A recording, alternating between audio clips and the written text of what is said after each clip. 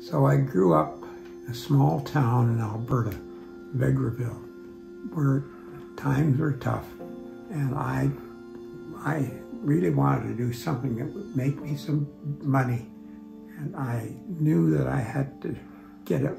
I started earning something, so the fellow across the street. This is after high school. You finished high school. Actually, I flunked. Flunked high school. All right, way to go. Anyways, all right, carry on.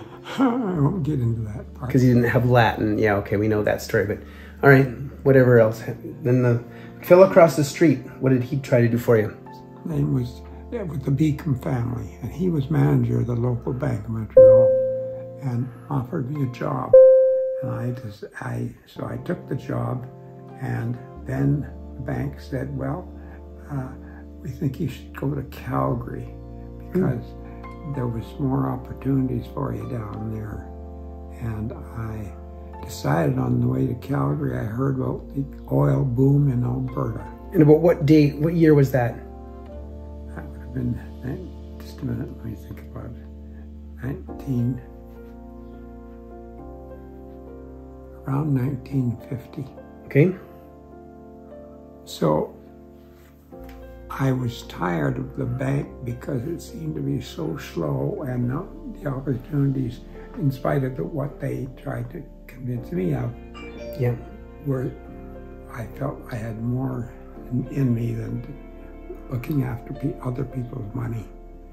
So on the way down, I heard about this wonderful oil boom in Alberta, and we had a family friend who worked for Imperial Oil office in Edmonton. Okay. So I applied. I said, I think I should get a job with Imperial Oil. And that was the time when they were just transitioning into punch card technology. Oh my God, IBM punch cards. IBM punch cards. So I seemed to grasp that very quickly. And your mind for numbers, it's still there. My mind for numbers. Yeah. So I was transferred to Calgary, and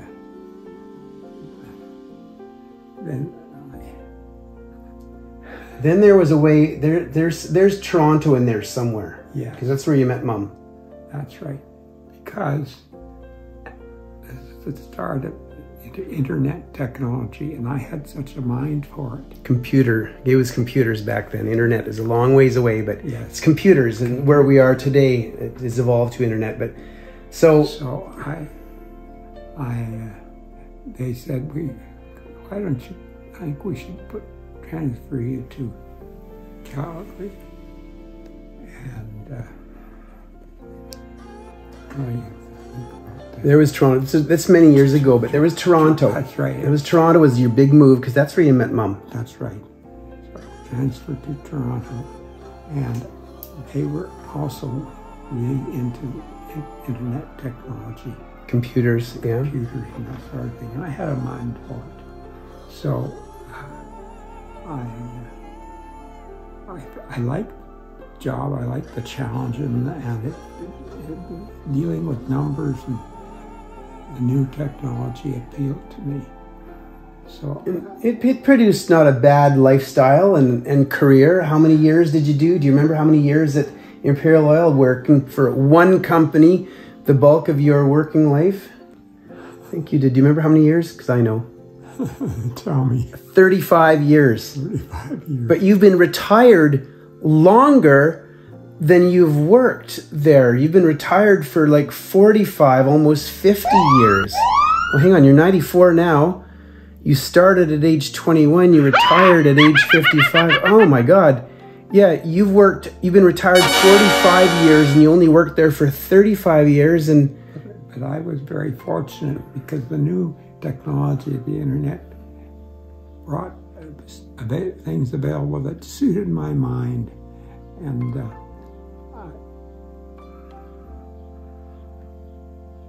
it's a lot to soothe your mind. I mean, it's a lot to grind your mind to remember all those years. But from what I understand, a career that's produced Well, it's raised our family, and oil and gas is what the Shaws found their success. But now they're trying to take oil and gas away. Oil and gas, petroleum, bad, according to our Prime Minister.